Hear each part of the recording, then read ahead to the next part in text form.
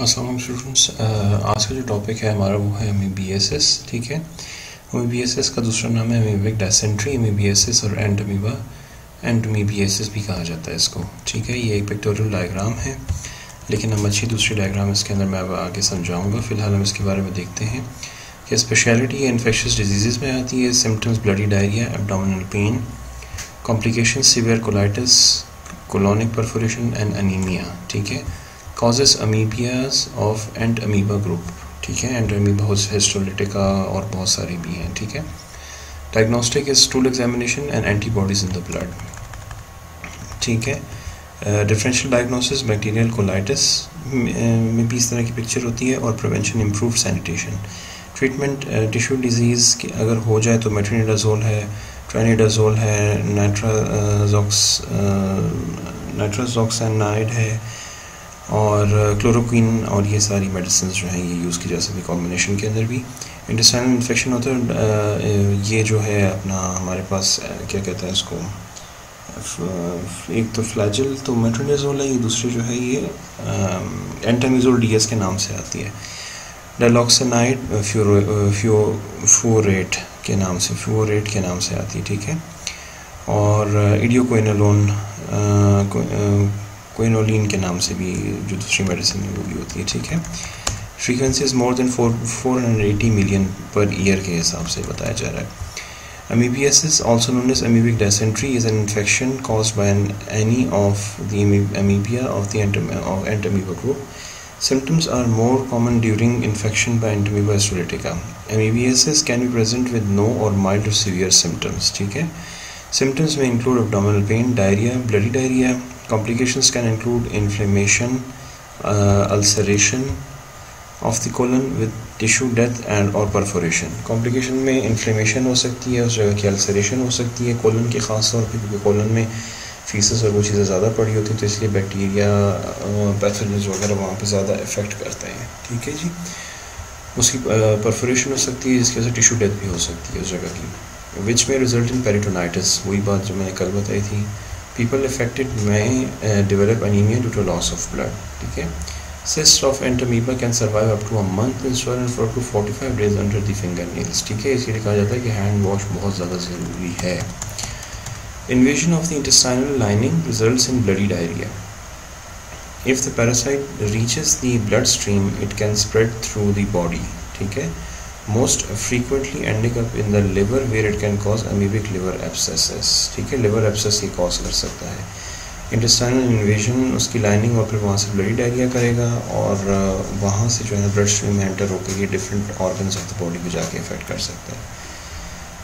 Liver एब्सेसेस can occur without previous diarrhoea. ठीक है, क्योंकि डायरेक्टली वो डायरिया के बगैर ही अगर वो इन्वेड कर जाए इंटेस्टाइनल वॉल से अंदर चले जाए ब्लड स्ट्रीम में, तो वहाँ से लिवर में पहुँच के वहाँ पे लिवर को इन्वेड कर सकता है। Diagnosis is typically bye stool examination using a microscope, but may not reliably exclude infection or separate between specific types. ठीक है, types या infection को exclude नहीं कर सकता। An increased white blood cell count may be present in severe cases. WBC count उसका ज़्यादा होगा।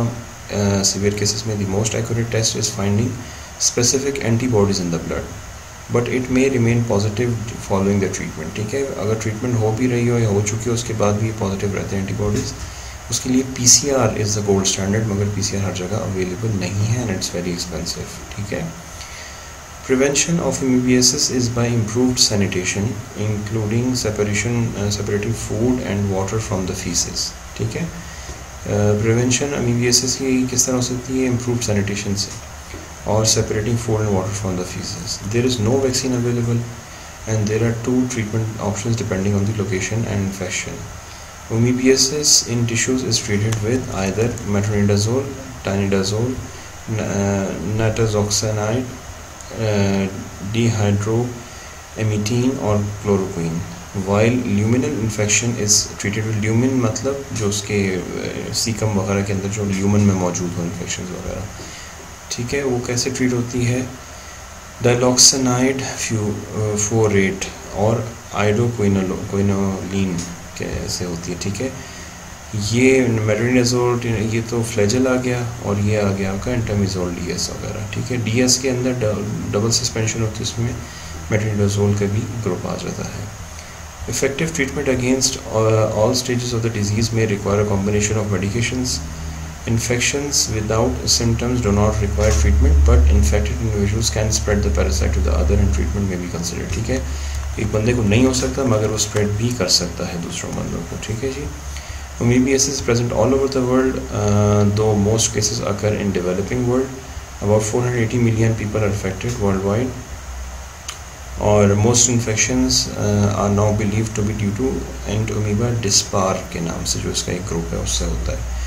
The first effect of amoebiasis was documented in 1875 and 1891. The disease was described in detail, resulting in amoebic dysentery and amoebic liver abscess। इसको amoebic dysentery इसलिए खास तौर पर कहा जाता है क्योंकि dysentery के अंदर बहुत पेन होता है। ठीक है, खुलकर जो है ना सही तरीके से पॉटी नहीं आ रही होती है पेशेंट को, और उसको ब्लड आ रहा होता है उसके स्टूल के अंदर, उसके डायरिया के अंदर। ठीक है, तो उसको amoebic dysentery कहा जाता है। डायरिया वाटरी होता है, डेसेंट्री थिक होगा, म्यूकस होगा, स्मेली होगा, ब्लडी हो सकता है और थोड़ी अमाउंट में होता है। ठीक है, और इसमें म्यूकस भी हो सकता है, तो जेली टाइप भी हो सकता है ये। नाउ ट्रांसमिशन के लिए ये पिक्चर इतनी क्लियर नहीं है, लेकिन मैं मोटा मोटा इसमें समझाता हूँ। बेसिकली एक बंदा था, उसने खाना खाया, गंदी जगह से इंजेक्शन किया, कंटेमिनेटेड फूड और वाटर। ठीक है, जहाँ पे अमीबा के सिस्ट वगैरह मौजूद थे, उसने खा लिया। वो सिस्ट जब बॉडी में गए तो वो मैच्योर हो गए, और जब इंटेस्टाइन वगैरह में पहुँचे तो वहाँ पे एक्साइटेशन ऑफ दी सिस्ट होनी शुरू हो गई। ठीक है, यानी मल्टीप्लिकेशन। फिर ट्रोफोसाइट माइग्रेट किया लार्ज इंटेस्टाइन में, क्योंकि वो स्मॉल इंटेस्टाइन से ज़ाहिर बात है लार्ज इंटेस्टाइन में पहुँचेगा। तो लार्ज इंटेस्टाइन में पहुँचा तो वहाँ पे ऑलरेडी बैक्टीरियल फ्लोरा मौजूद था, तो वहाँ पे इसने एनर्जी लेकर ट्रोफोसाइट्स मल्टीप्लाई बाय बाइनरी फिशन। ठीक है, 1 से 2, 2 से 3, 3 से 6, 6 से 12, 12 से 24, इस तरीके से डबल डबल डबल डबल होकर वो स्प्रेड होने शुरू हो गए। जब बहुत ज़्यादा ये हाँ, एक चीज़ है कि ये बैक्टीरिया भी नहीं है, ये वायरस भी नहीं है, इट्स अ प्रोटोजोआ। ठीक है, तो प्रोटोजोआ जो होते हैं ये वाटर और उन चीज़ों में मौजूद होते हैं, या फूड में या फीसस में। ठीक है, तो जब ये डिवाइड होना शुरू हो गया तो trophocyte invade the intestinal mucosa, उसने इंटेस्टाइनल म्यूकोजा को इन्वेड किया। अब यहाँ पे उसको सिम्टम्स आने शुरू हो गए बंदे को। ठीक है, जब इन्वेजन बहुत ज़्यादा हो गई, अल्सरेशन फॉर्म हो गई, अल्सर से ब्लड वेसल एक्सपोज हो गई, ब्लड वेसल को उसने डैमेज किया, ब्लड वेसल में गया तो उसने लिवर, लंग्स, ब्रेन, जहाँ जहाँ उसको मौका मिला वहाँ पे उसने इफेक्ट करना शुरू कर दिया।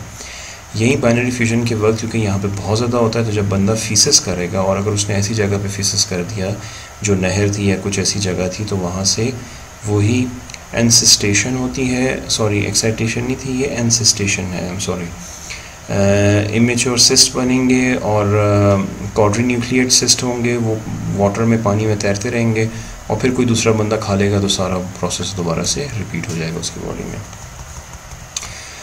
एक इम्पॉर्टेंट पॉइंट ये कि amoebic dysentery is often confuse with travellers diarrhoea because of its prevalence in developing Nations. No, it in fact most traveller diarrhoea is due to bacterial और वायरल ओरिजिन होता है। ठीक है, ये प्रोटोजोअल है, प्रोटोजोआज डिफरेंट होते हैं। ठीक है, ये एनिमल होते हैं, लिविंग एनिमल्स होते हैं ये छोटे छोटे।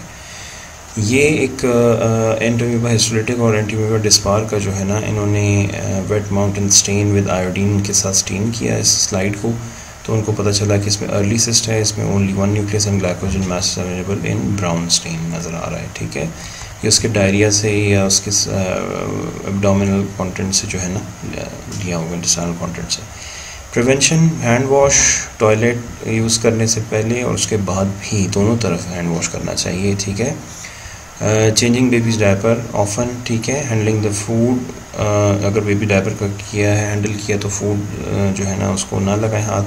वॉशरूम क्लीन रखें, टॉयलेट्स क्लीन रखें, सीट्स को क्लीन रखें, टॉवल एक दूसरे का यूज़ ना करें। ठीक है, और एंडेमिक एरियाज़ के अंदर फर्टिलाइज़र और ह्यूमन फीसेस वहाँ पे फर्टिलाइज़र्स वगैरह बचाएं।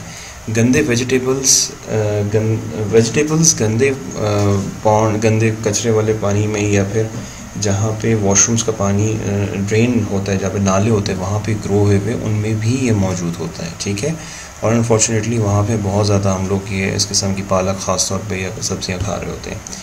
आयोडीन वगैरह के टैबलेट्स जो हैं वो वाटर में डाल सकते हैं, वाटर को बॉयल किया जा सकता है। ठीक है जी, तो this was all about the amoebae.